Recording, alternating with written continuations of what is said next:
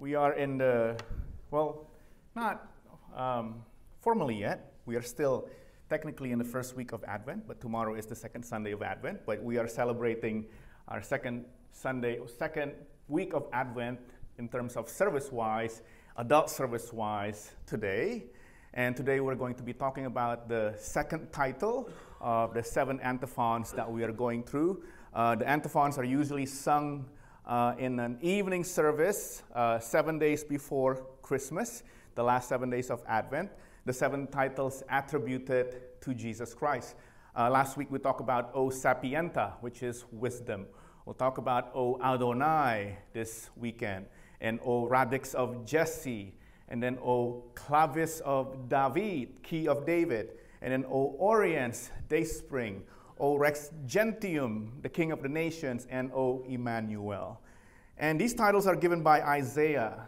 Parts of it is found in Isaiah 11, to the one that he is expecting to come.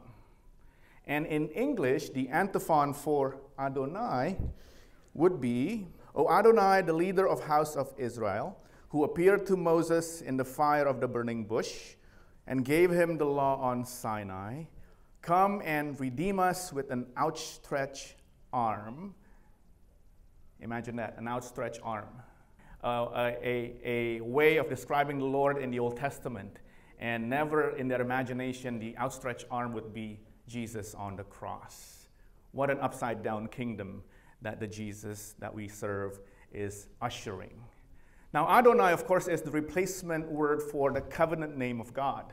The tetragrammaton, the 4 letters in the Hebrew, Yod, He, Vav, He. Also sometimes in English transliterated as Yahweh, the name in which no good Jew will dare to say. Which sometimes I cringe when there's a contemporary song, one particularly sung by a group that has the same name as the church that it belongs to. It uses the tetragrammaton in the title of the lyrics, and every time I hear it, I kind of cringe because not only because it uses the name without any concern of the context which it came from, but also how the lyrics of the song kind of just domesticated this covenant God. It's all about personal piety. But no Jew will ever dare to say the name. Instead, when they see the letters Yod, He, Vav, He, they will either pronounce it as Hashem, or the name, or Adonai, my Lord.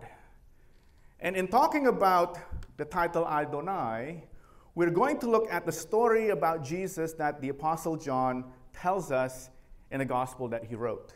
John chapter 8, verses 21 to 58. A story that took place during the Feast of Tabernacles that John began telling in John chapter 7, And the whole text is very, very long. So we're just going to read parts of it. So I'm going to invite you to stand and let's read it together. we're just going to read it instead of the whole 27 verses. We're going to read parts of it. John chapter 8, the story where Jesus made the declaration of his lordship. Once more, Jesus said to them, I'm going away, and you will look for me, and you will die in your sins. Where I go, you cannot come. This made the Jews ask, will he kill himself? Is that why he says, where I go, you cannot come? But he continued, you are from below, I am from above. You are of this world, I am not of this world. I told you that you would die in your sins if you do not believe that I am he. You will indeed die in your sins. They did not understand that he was telling them about his Father. So Jesus said, when you have lifted up the Son of Man, then you will know that I am he, and that I do nothing on my own, but speak just what the Father has taught me. If I glorify myself, my glory means nothing. My Father, whom you claim as your God, is the one who glorifies me. Though you do not know him, I know him. If I said I did not, I would be a liar like you. But I do know him and obey his word. Your father Abraham rejoiced at the thought of seeing the day. He saw it and said he was glad. You're not yet 50 years old, they said to him, and you have seen Abraham. Very truly I tell you, Jesus answered, before Abraham was born, I am. Let's pray. Help us to be immersed in the claim that the Lord Jesus made of himself.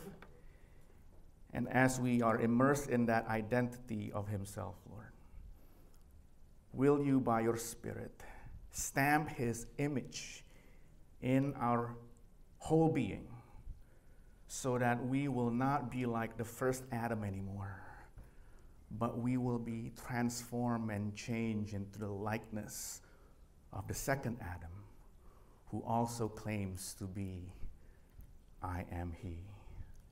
Will you do that in his name? Amen. Please take your seats.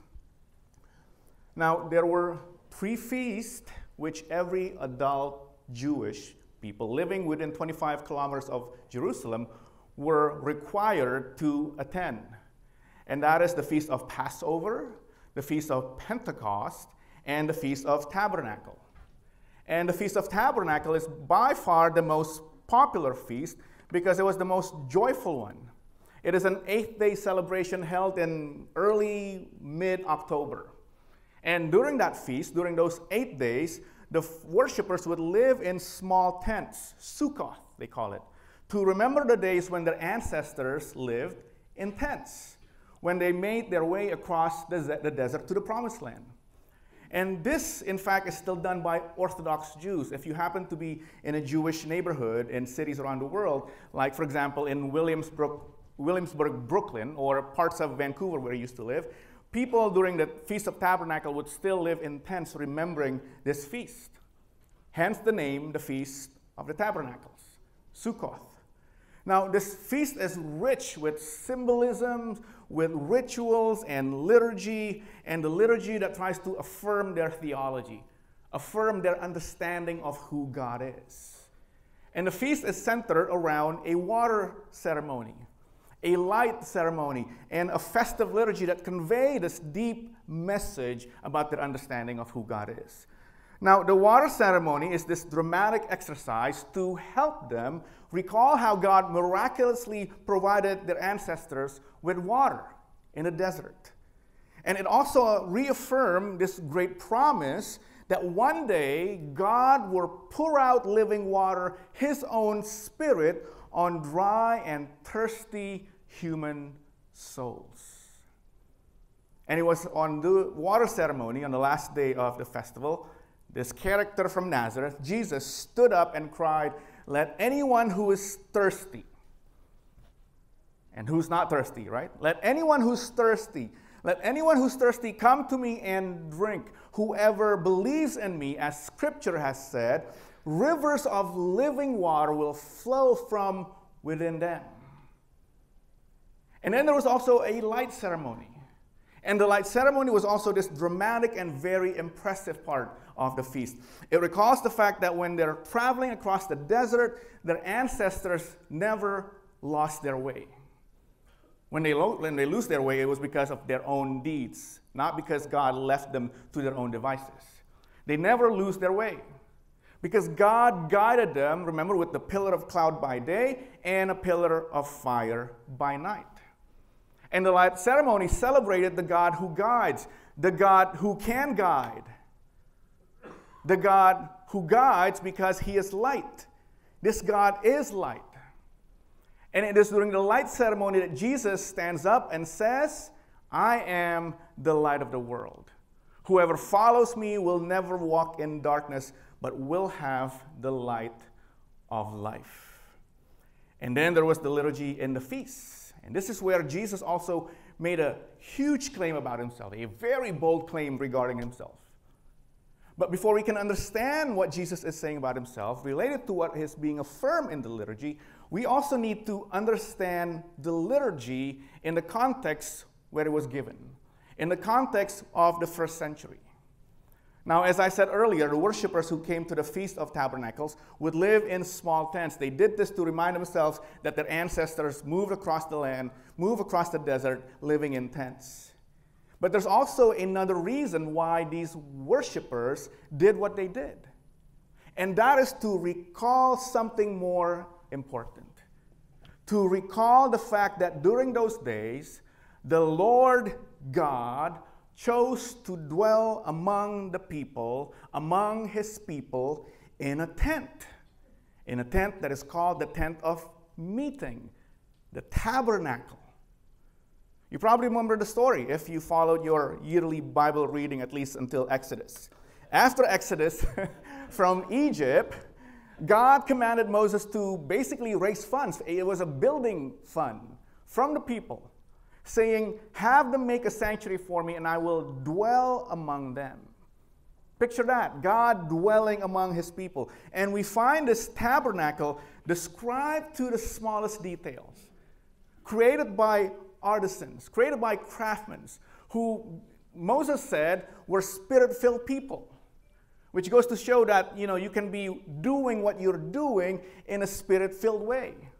You can be messing around with your Excel spreadsheet if you're a finance person and do it in a spirit-filled way. You can basically draw pictures as an artist and do it in such a way that is spirit-filled. And this tabernacle was to be the place where the Lord God would meet his people, his redeemed people, his recently freed people. And God says to Moses, then I will dwell among the Israelites and be their God. They will know that I am the Lord their God, who brought them out of Egypt so that I might dwell among them. I am the Lord their God. And so as the Israelites traveled across the desert, there was this glorious and abiding sense of the presence of God surrounding this tent of tabernacle. And so the central focus of this feast, the fundamental theological affirmation of the Feast of the Tabernacles, is the presence of Yahweh, the presence of Adonai, the presence of God. The feast celebrates God's grace of wanting to dwell with his people, to manifest his glory to his people. And the feast celebrated this idea also verbally. Verbally, throughout the festival of the liturgy, they would quote Old Testament texts that are used as the liturgy in this prescribed part of the feast, just like we do. For example, during Christmas season, the texts that we will read are usually from the beginning of Matthew or the beginning of Luke, right? We don't usually read during Christmas the story of the crucifixion or the resurrection. We are going to read the story that tells the Christmas story, the go-to Christmas text. And there were also go-to texts for the Feast of the Tabernacles. And we're going to look at some of them. And I want all of us, including myself, to pay attention to how God is spoken of and how God speaks of himself. The first one is the affirmation of faith for Israel. Deuteronomy 6, verse 4. Hear, O Israel, the Lord our God, the Lord is one. Shema Yisrael, Adonai Eloheinu, Adonai Echad. The Lord is that tetragrammaton, and immediately a Hebrew would say, I can't say that word, I will replace it with Adonai. And then Psalm 115, verse 9 to 11. All you Israelites, trust in the Lord. He is their help and shield. House of Aaron, the priest, trust in the Lord. He is their help and shield. You who fear him, trust in the Lord. He is their help and shield. Did you notice the pronoun he? Did you notice that it was repeated 3 times? He. And then another one would be Psalm 46. They particularly paid attention to verses 4 and 5 and verse 10. It goes like this. There's a river whose streams make glad the city of God, the holy place where the Most High dwells. God is within her. She will not fall. God will help her at breakday. He says, be still and know that I am God. I will be exalted among the nations. I will be exalted in the earth. Now, I hope you also notice the 3 times repeated pronoun, I. And then others with very significant importance were parts of Isaiah 40 to 55, which they would read throughout the service. Let me read some of it for you. Isaiah 41, verse 4. It goes, "Who has done this and carried it through, calling forth the generations from the beginning? I, the Lord, with the first of them, and with the last, I am He." And then Isaiah 43, verse 10. "You are my witnesses, declares the Lord, and my servant whom I've chosen, so that you may know and believe me, and understand that I am He. Before me no God was formed, nor will there be one after me." And in Isaiah 46, verse 4, "Even to your old age and gray hairs, I am He. I am He that will sustain you. I have made you, and I will carry you. I will sustain you, and I will rescue you." Now, did you catch the repeated combination of the pronouns I, He, in the phrase I am He? Now, here's where I want us to pay careful attention, because I need to give a little language lesson, just a little language lesson, related to the pronouns I and He. Now, in the Hebrew, the word for I is ani. Ani. The Hebrew word for He, the pronoun He, is hu. And so ani hu literally means I, He. Ani hu is what we find in the Isaiah verses we read earlier, translated for us as I am He, with the inserted am to just make sense of the English. I am He. Now, when the Hebrew Bible was translated to the common language of that day, the Greek language, the translators uniformly translated ani hu as ego eimi. And ordinarily, ego eimi would be translated as I am, or I am.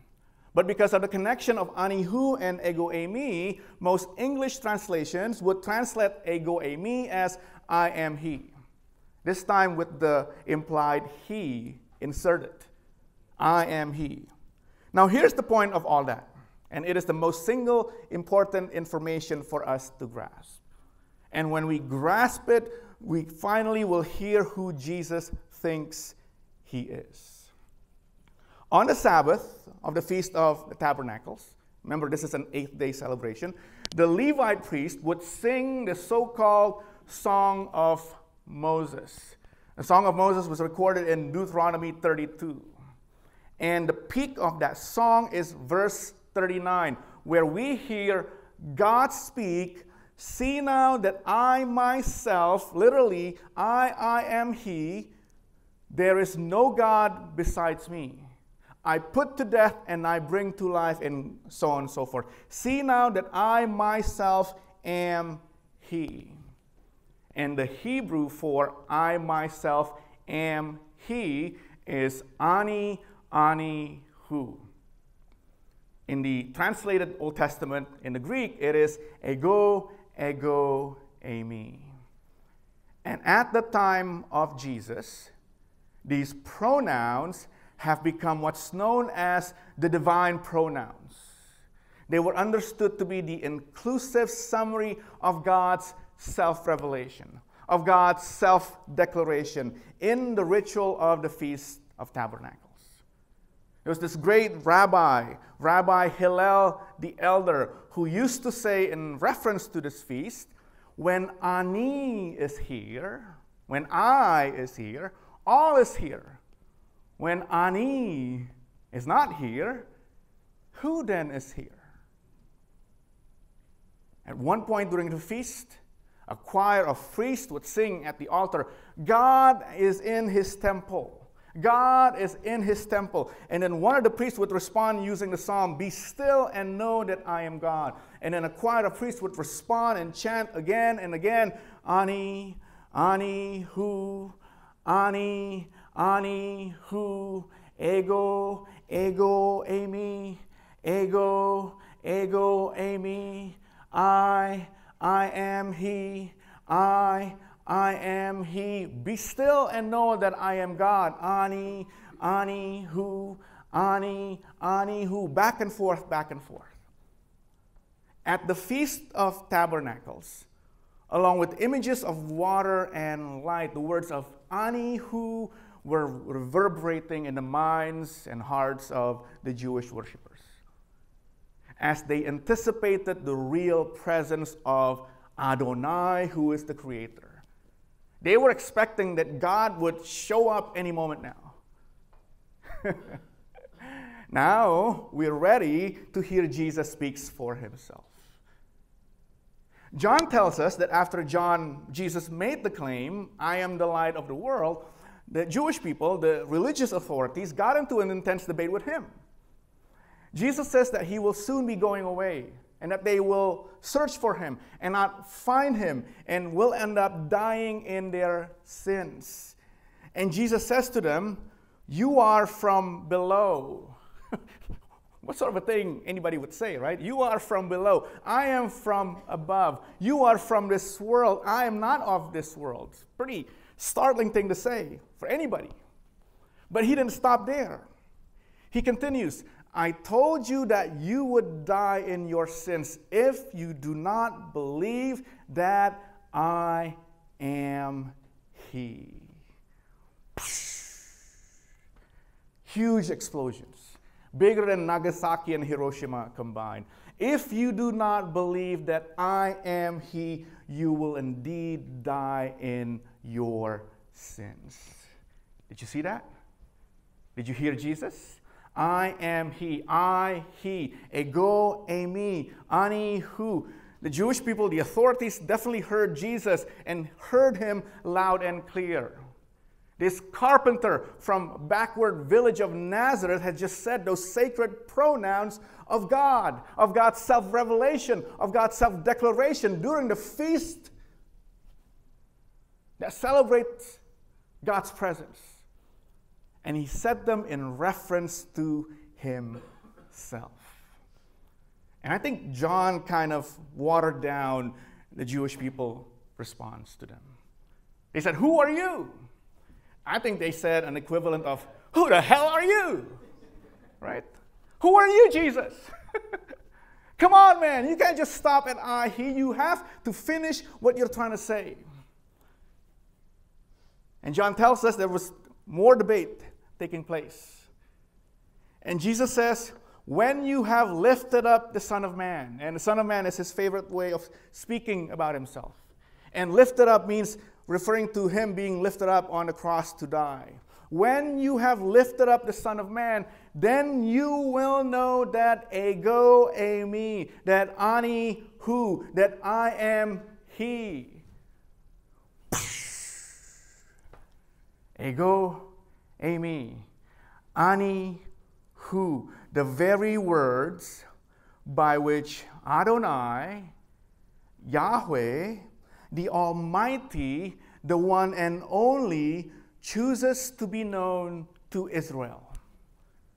And this man from Galilee, from Nazareth, the son of Mary, dares to say, unless you believe that I am He, you will die in your sins. When you have lifted me up on the cross, you will realize that I am He, that ego eimi. Now, you can understand then why the debate intensifies. They start accusing Jesus as being possessed by a demon. You are nuts, and you're possessed by the devil. And then towards the end of the argument, Jesus says, your father Abraham actually rejoiced at the thought of seeing my day. He saw it, and he was glad. And the people he was debating with probably would say cynically to him, you're not even 50. You're what, 30? You're still a young'un, right? And you claim to have seen Abraham? And then another explosion. Jesus just took the bat and hit a home run. The magnitude of his tabernacle claim. I tell you the truth. Amen, amen. Very truly I tell you, he answered. Before Abraham was born, I am. Before Abraham was, I am. Pay attention that he didn't say, before Abraham was born, I was, in the past tense. But I am. That he is beyond time. He is past, present, and future. Before Abraham was, I am. And Jesus tells us that immediately the people he was debating would pick up stones to throw at him. Why? Why throw a stone at the person who heals you? Why throw stones at a person who loves you the way no one has ever loved you? Well, they're good Jewish people. So they had to. They had to.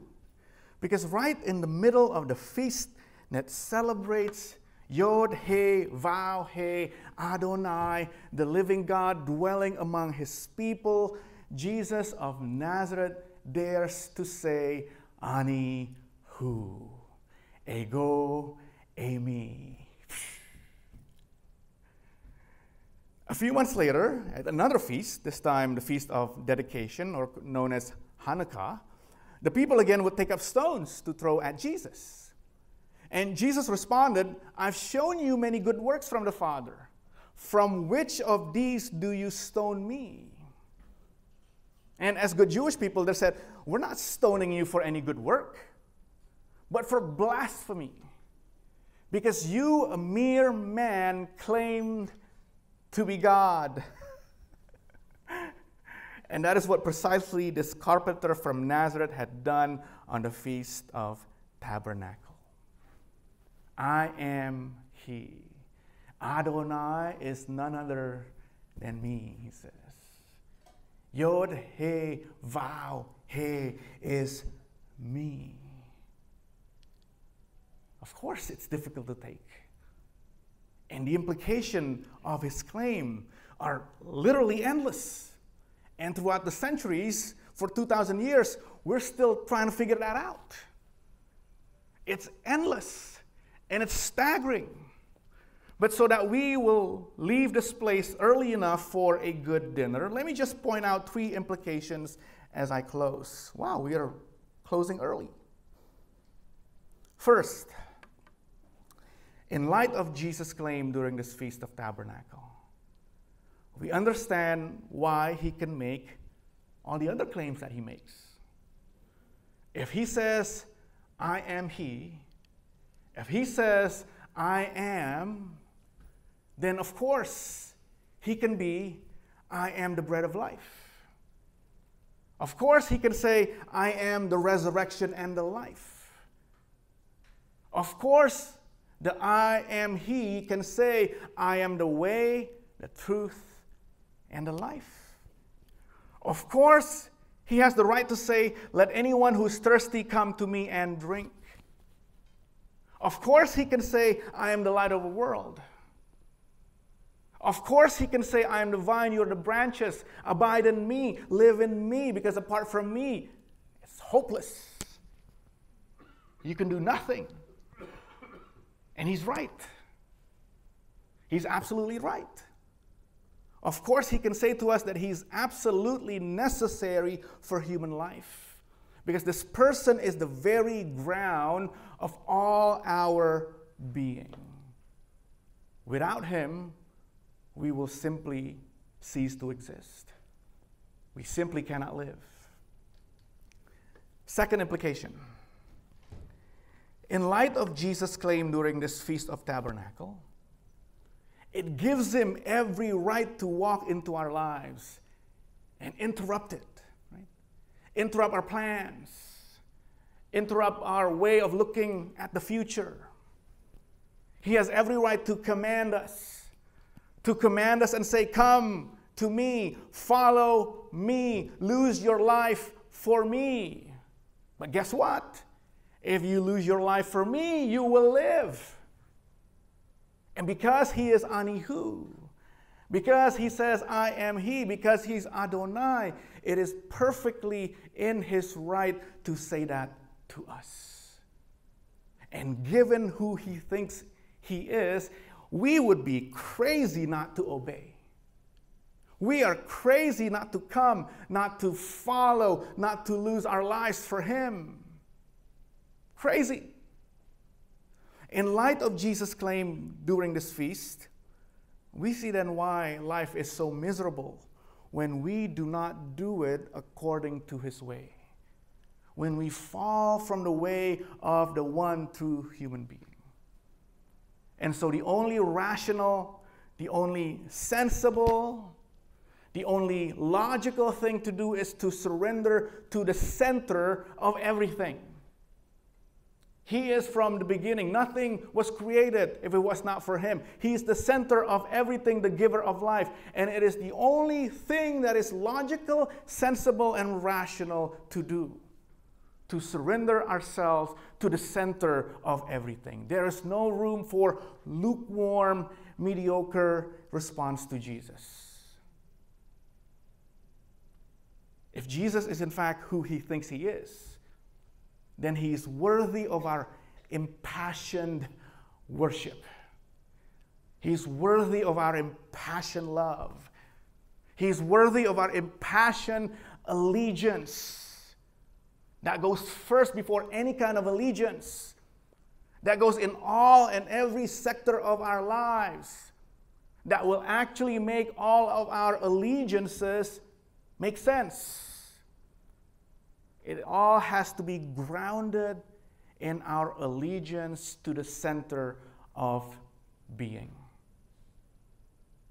Thirdly, in light of Jesus' claim during this feast celebrates God's presence, God dwelling among his people, we now know and we can understand why the good news of Jesus, why the gospel of Jesus is the greatest news anyone can ever hear.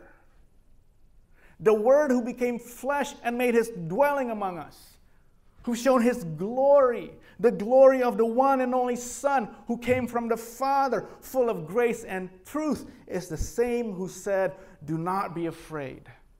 Do not be afraid. I am the first and I am the last. I am the living one. I was dead, but now look, I am alive forever and ever." And not only that I am alive, here's the key to death. Here's the key to hell. Here's the key to Hades. And I hold it. I have control of death and Hades. And I hold it with an outstretched arm, with the nail-pierced hands. The I am He is the one who cried out, "It is finished." It's finished. There's nothing more to add. And because he's the Alpha and Omega and the first and the last, we, his followers, we don't have to walk in darkness. We don't have to walk in darkness about the will of God. We don't have to walk in darkness about what it means to be human. He leads us out of the darkness into the light of God, who could be blinding at first, but actually lighting all of our dark crevices and bringing life into it, into the light of God's purposes. He opens up God's great plans for us and opens up the way to walk into those plans. But there's one thing that I want you to do, he says. There's one thing that I want you to do. I want you to take some risk. You have to take some risk. He does that by asking us to take risk. If we dare to take risk and follow him into deeper intimacy with him, he promises that we will experience more and more inner cleansing, more and more inner healing. And we will finally not walk in darkness about what it means to be fully human. There's no place for our faith for this escapism. Our faith is very earthy. until we meet Jesus face to face and he ushers in the new creation, the new Jerusalem, new heaven and earth. Our faith is very earthy, and that means all of us to live our lives as fully human. The great I Am also calls himself our brother. And as our brother, he wants us to be more like him.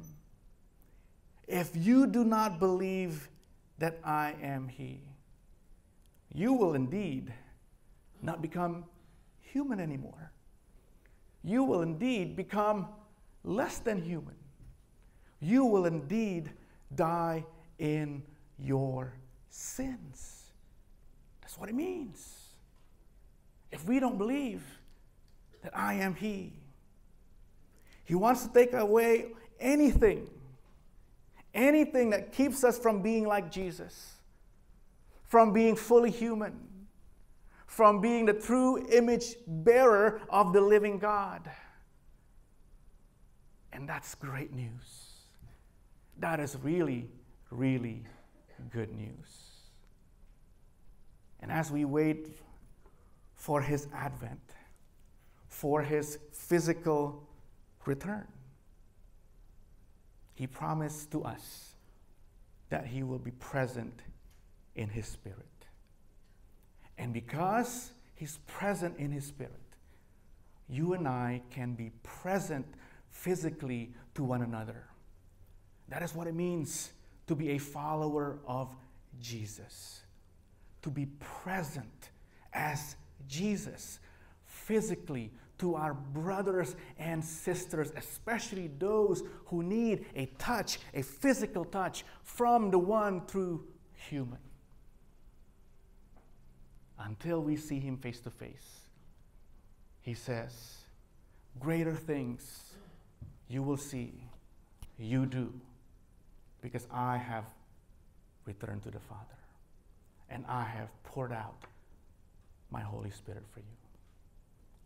And so as we enter into the Christmas season, as we enter the second week of Advent, let's live in continuous expectation that we can be present physically to one another. And that is what the world needs. What the world needs now is me physically present and you physically present. You know that song? Not quite like that. Not quite like that, right?